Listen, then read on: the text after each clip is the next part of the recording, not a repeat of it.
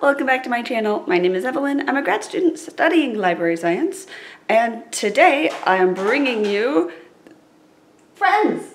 Hi, friends. Come here. Say hello. Hello. Some of you may recognize these friends from old videos, but if you're new here, everyone, tell the viewers your names. Hi, I'm Olivia. I'm Jacob. I'm Sonia. Today the friends are going to be helping me bake. Today, what are we baking, friends? Macarons! Macarons! Yeah. This is a series here on the channel called Baking with Books. So not only will we be baking, but they'll also be telling you, in honor of the channel rebrand, about a children's book they recommend. I only told Sonia. For camera. Well, we're starting to bake. This is not normal behavior. Yeah, see, of course it's in here.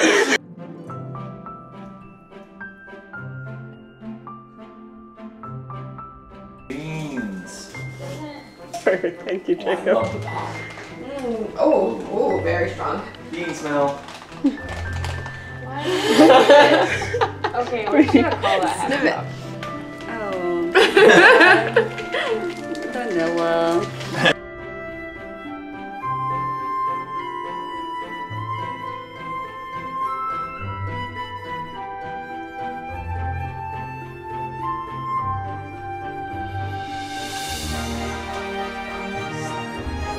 It works.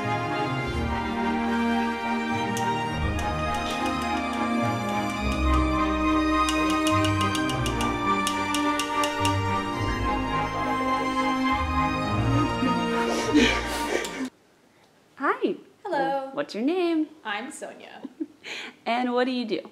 I am currently an MFA student entering my third year at the University of Minnesota, and I write creative nonfiction. All right. And is there a children's book you'd like to recommend for the audience today? Yes, I am recommending The Mona Lisa Vanishes by Nicholas Day, which is a book that talks about the history of the Mona Lisa's fame, which sort of stems from this one incident where it was stolen from the Louvre. And it also talks about the life of Leonardo da Vinci, the artist who painted the Mona Lisa, and entwines these two stories in a kind of mystery sort of way. I like this book because I am a big fan of history, and I'm also a nonfiction writer, and so end up writing a lot of historical creative nonfiction, and a lot of it is not super engaging, especially the stuff for adults is very, very dry. And this book, which is written for kids, was one of the most engaging books I've read in a long time. And I would recommend it for children, but also maybe for adults. Okay, so where we're at right now is What's baking without a little chaos? this one didn't put the blades in. I don't know where the blades are though, so that's fair. This one put Jesus Christ.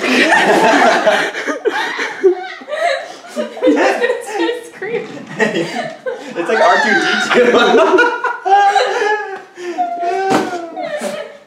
There's a whisk. This one put all of the ingredients into the blender without questioning the fact that there wasn't a blade. No. Didn't think it through at all. Okay. To be fair, they wouldn't have all fit in there if they had a blade in there. Alright, team, we need a big bowl. Oh.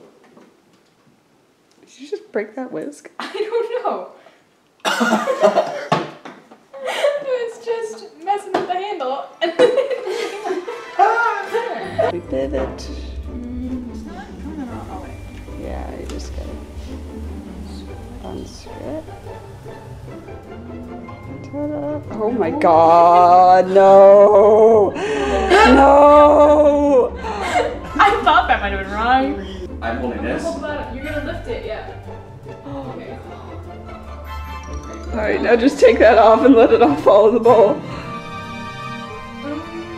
Have you misaligned it and now it's stuck? Yeah, it's not Okay, you hold the top part.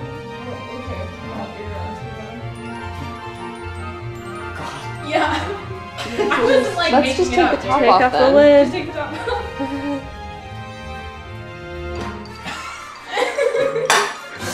This thing comes apart in too many ways.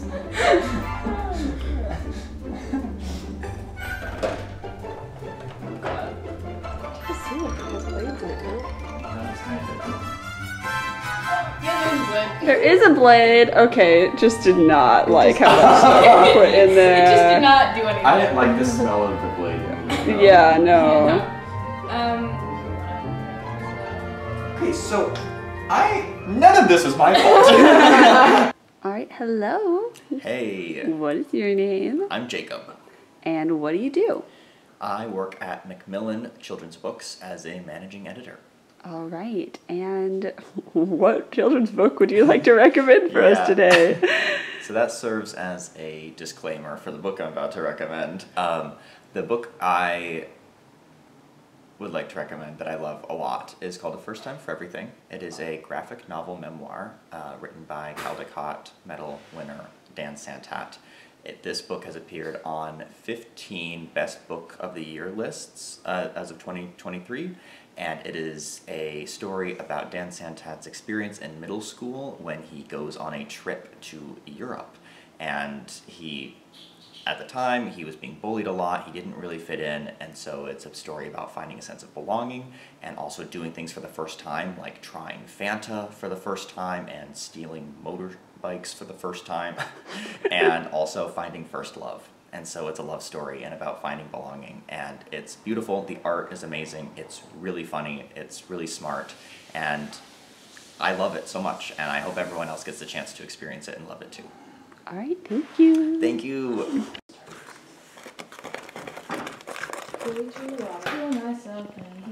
Oh, use a little change. Well, do you start coming now? Start coming back to the room at the ground. Didn't make sense, but it's so fun. Brain gets smart, but head gets down. So much to do, so much to see. So what's wrong with taking the back seat? You never know if you don't go. You never know if you don't go. Hey now,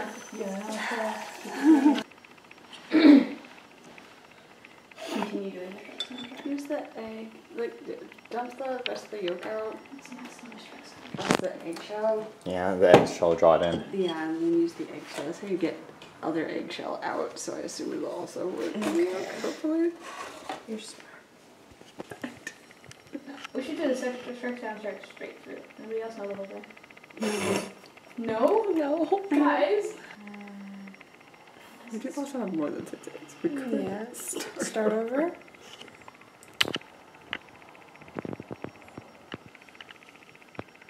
Seems I made the right decision. Try to turn back now, might be too late. It's up to the morning, then back again. Same old day, same situation. The happiness rears back as. All right, hello. Hello. What is your name? I'm Olivia. And what do you do? I'm the communications coordinator at the Iowa Reading Research Center. And what book do you have to talk about today? Today, I'm bringing the audience the third V.E. Schwab book that I've recommended in this Baking with Books series. I'm recommending her middle grade series, it's the Cassie Blake series, but this first one is City of Ghosts. Basically, Cassie Blake is a young girl who can see ghosts. Her best friend, Jacob, is a ghost. And the funny thing is that her parents are the inspectors. They're like famous ghost hunters. And her life gets upended when her parents get a deal to film a ghost hunting show in Edinburgh, Scotland. So they move to Edinburgh, and there's lots of ghostly experiences there, and she learns more about her power and the purpose of her power, and things go awry, and it gets pretty messy, but it's very interesting if you like spooky things, but appropriate for middle grade level. All right, perfect. Everyone went European, which I think is interesting. Interesting, yeah. I guess if it's the theme. Yeah, Macarons. Yeah, so now I have to go European. Alright. Yeah, that would be good. Today's installment of Writers Doing Math. No, Jacob. So we've started with hand whisking, but I don't think we're gonna get very far with this, so. I don't think so either, but also We just wanted to follow the instructions. Super aggressive whiskers. It's You go scary, for there's it. egg stuff everywhere. It's scary, there's egg stuff everywhere. For those watching at home, the time is currently 11:21. Can we play Mission Impossible music in the background? Is that? I would Jeopardy? find Mission Impossible related. Yeah. sounding. Yeah.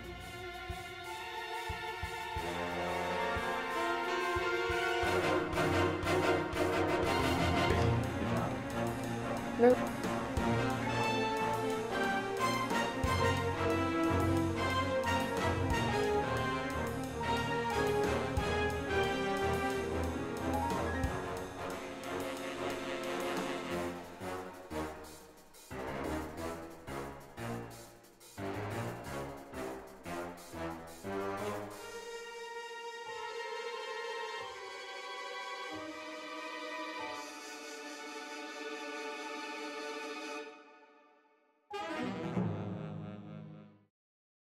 Hello. Hello.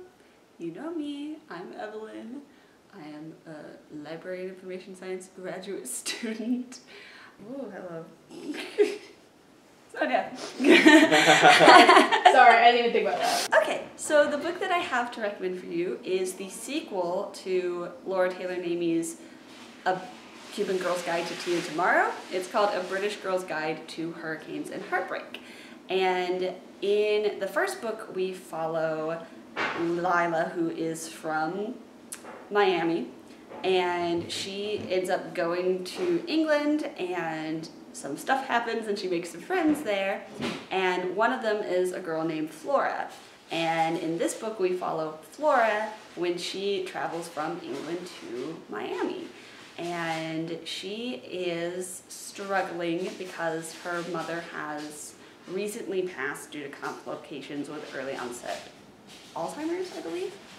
And so she is there to sort of recenter herself and find herself. And there's not as much baking in it as in the first book, but there is still quite a lot of baking, and she is also learning how to express herself through her photography.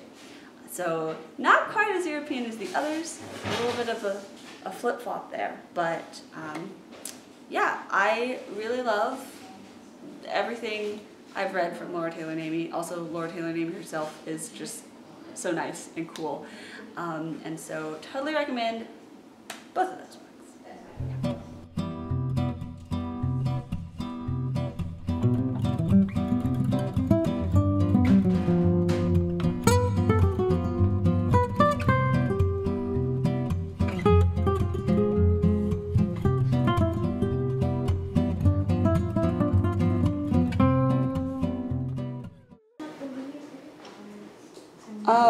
It could just be a butter knife, Jacob. Butter knife. Butter knife. Do you not know what a butter knife is? It's just doing a bit. Yeah. This is too much.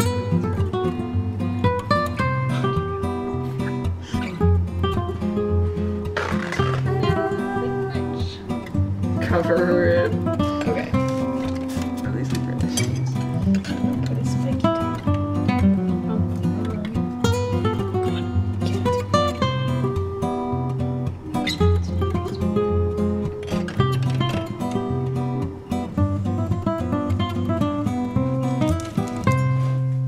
Cookies!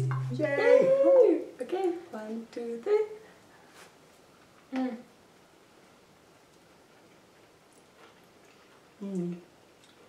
Cookie pie was actually soft. Yeah, I know it's supposed to be a little bit crunchier on the outside. It was mine did not crunch. No, mine did not crunch either. But it is sweet. Yeah, I'm getting macaron vibes. Why do you think it's supposed to be crunchier on the outside? It's supposed to be a little bit of a Why? I guess if it was in the fridge for Oh yeah, that's true. 12 hours My might subtle ferns Yeah. become stale. I thought that was great. Yeah, it's I really mean, good. yeah, they're It's really pretty good. tasty. I'm actually kind of really amazed by. I'm kind of impressed. How close they are. I love the little flecks of vanilla bean that we got in there. Like, It that's actually lovely. works out really, really well. They're very good. Mm-hmm.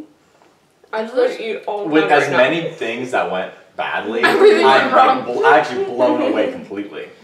Also, weirdly, possibly one of our more successful. I know, right? Oh yeah. The most, like, Yeah. difficult according to the world. Better than heart cookie. Better than all the things we burned. Burn. We didn't dump Those things all over the scones the floor. first time.